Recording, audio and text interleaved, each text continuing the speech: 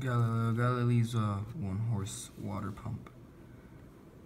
So the horse spins this wheel this way, clockwise, and this wheel spins this wheel counterclockwise, and then this wheel here spins this one like this, and then that wheel spins this pipe the same way, which moves this one that's holding these containers, buckets, cups, whatever you want to call them.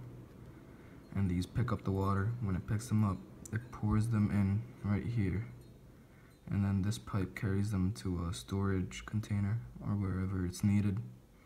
And this is a water source, which is a river or a stream, and these are held down through some bolts here.